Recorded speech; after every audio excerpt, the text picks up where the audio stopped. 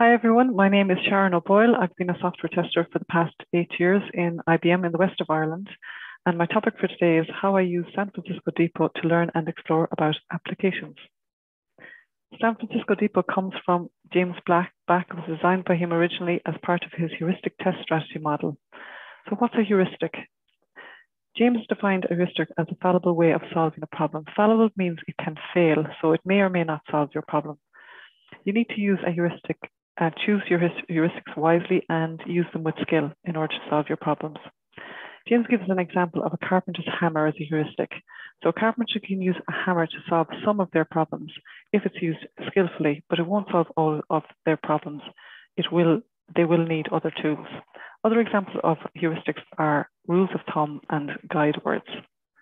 San Francisco Depots are an example of guide word heuristics. It's called San Francisco Depot because it helps you remember the guide words, which are structure, function, data, interfaces, platform, operations, and time.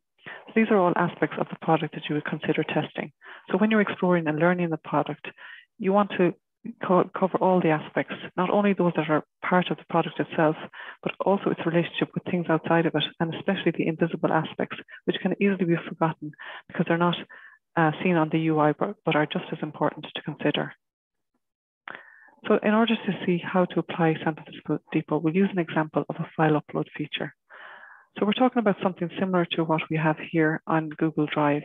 You might have a button on the UI, you choose a file to upload, and you see the upload in progress, and you see that the upload has been successful. So that's the example. For this case, we're going to have this file upload feature added to an existing application with an upload button on the UI, and you can only upload a limited set of files, MP3, MP4, or MOV.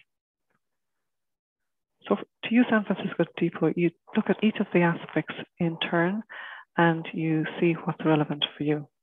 So for structure, this is the physical product.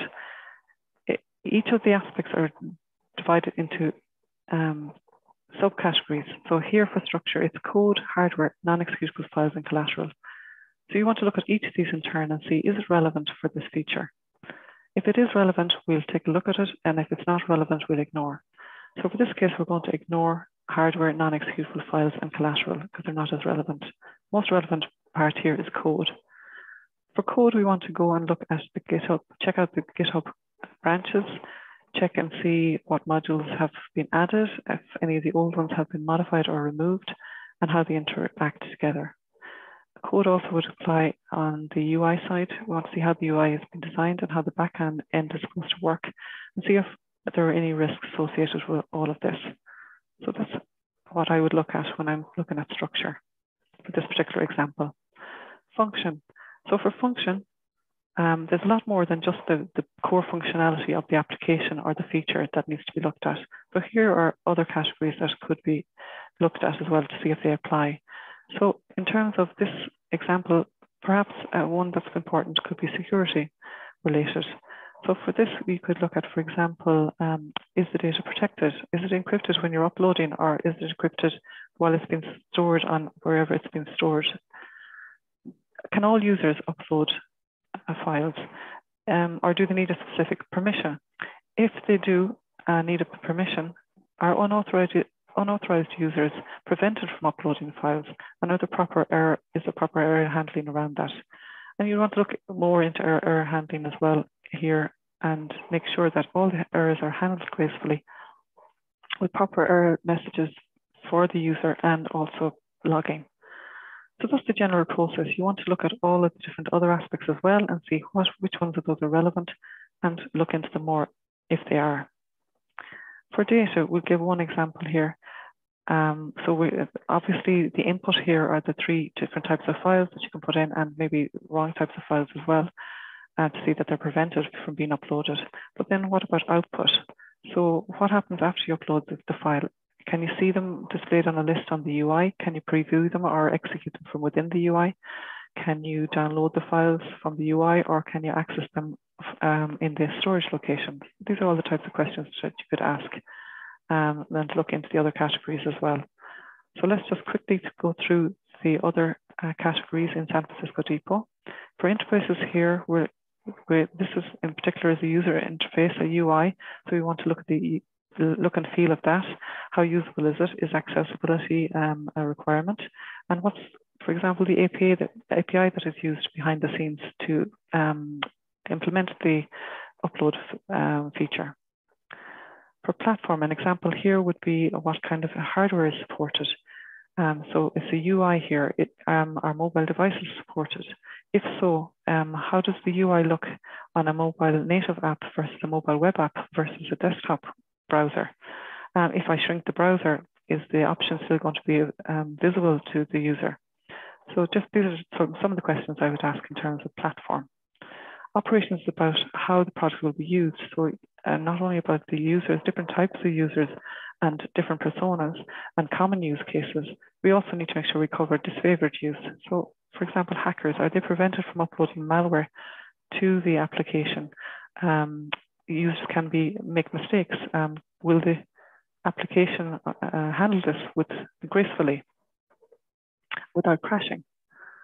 And the last option to look at is time. One area here could be about concurrency. Concurrency is if multiple users are uploading multiple files at the same time, can it handle this without crashing? And are there any issues that arise if you try to do this? There are other aspects as well to look at here in terms of input, output, fast and slow, and changing rates, like and interruptions. Like if the network goes down, what way is that handled? Can it be handled in the right way? So in summary, how do I use San Francisco Depot? I use it to explore the product and feature, and that helps me to figure out what aspects of the application to test.